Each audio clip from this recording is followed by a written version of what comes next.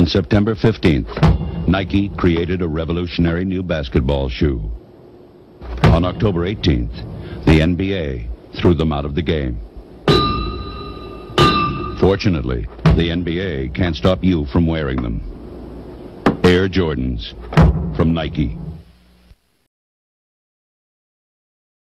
That was one of the first commercials for Nike's Air Jordans. In the 1980s, sneakers were rising in popularity, with superstars like Michael Jordan fueling the flames with his own shoe, the Air Jordan.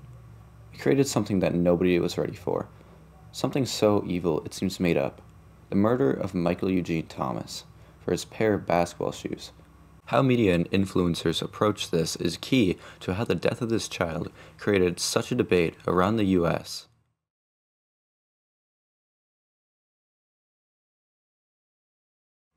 James David Martin did not receive a normal childhood.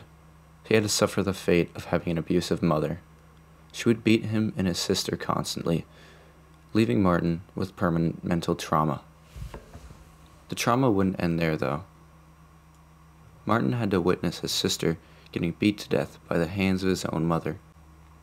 This was the incident that started it all.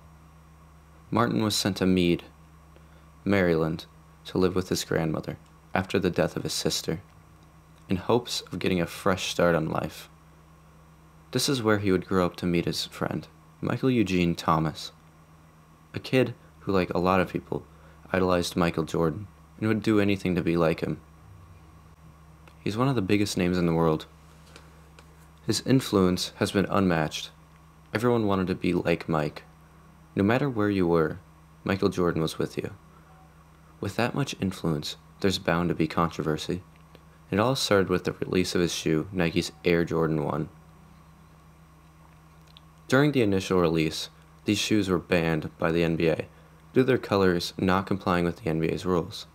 Nike knew this was an opportunity to heavily promote the shoes, marking them as the banned shoes. The Air Jordans were a hit with the public, and everyone wanted a pair of the shoes. Kids would save up all their money just to get one pair, and Thomas was not going to miss out.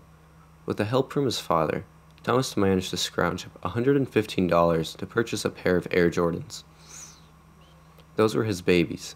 He worshipped those shoes. Thomas would clean them every single evening when he got home from school. Thomas was one of the lucky few kids who had a pair of Air Jordans.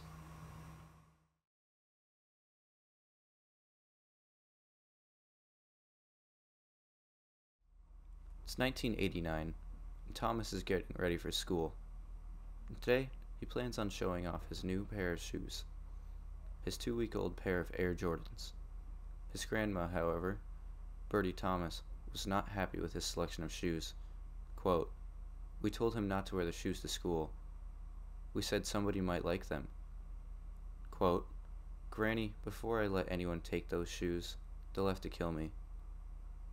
At the end of the school day, Thomas was walking home with his friend, James David Martin. He didn't return home that evening. He had disappeared. Nobody knew where he was. That was the case up until a group of children found him. Thomas was found in a forest near the school, dead. He had been strangled to death, his body left untouched, but his shoes stripped from his body. After this incident, and the company Sports Illustrated found out about Thomas's death and the means of death, they released the article, "Your Sneakers or Your Life." The article debated who's at fault for the death of children and adults alike due to the release of Nike's Air Jordans. The shoe was too expensive for a lot of customers, so they had to resort to other options just to get their hands on a pair. The public would call them wolves, the local yokels during the 80s. They would loiter behind shoe stores and wait for kids to walk out with a fresh pair of shoes. After that, they would then jump them and strip them of their possessions. More often than not, they weren't going to kill you. If they could knock you out and take your stuff, they were going to. In the public eye, this was a black youth thing, due to the crimes heavily residing in more black-populated areas. Companies such as Reebok, Nike, and Adidas were using swole black athletes in almost all their advertising, creating a desire to want to be like their heroes. even if it's just the shoes they wear. All these problems were due to overpriced sneakers and advertisements that made the black youth feel as if it were necessary to buy what their idols wore. There were very few attempts by athletes to try and abolish these crimes.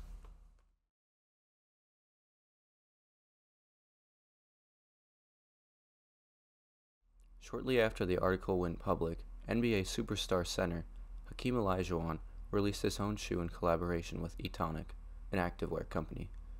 It was titled The Dream, priced just under $40. Olajuwon's plan was to create a quality sneaker that people who were riding the poverty line could afford. He debated the fact that corporations were overpricing shoes and that they did not care for the consumer's well-being. They were only in it for the money.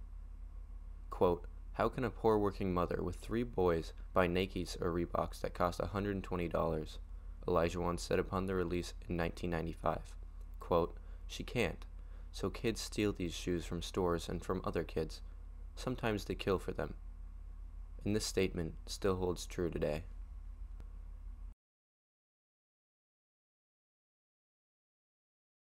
Crimes that are a result of the sneakers that someone is wearing are still happening to this day. Companies like And1 are attempting to put a stop to this by creating quality and affordable shoes priced at $15 to $30. There's only one problem to this. The shoes sell at discount stores, such as Walmart, creating a distaste for the shoes as it leads to teasing and bullying by others. Sneaker crime is not going to change until someone that is connected to the youth pushes for a cheaper and quality shoe that everyone can afford.